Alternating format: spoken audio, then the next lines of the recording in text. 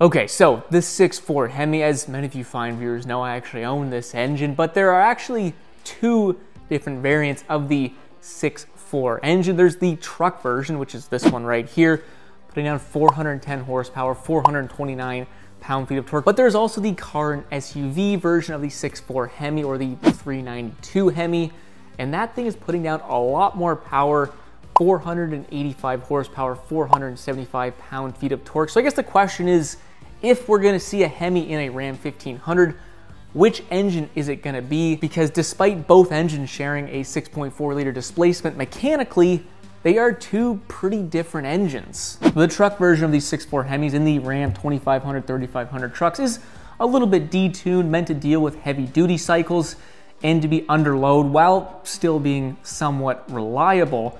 These engines have different camshafts, different intakes, as well as a lowered compression ratio, all with the idea of producing greater low-end power while maybe sacrificing some of that top-end performance. These truck engines also have different heads with upgraded aluminum, which is gonna be better at dealing with heat when these things are running on heavy duty cycles, something like towing.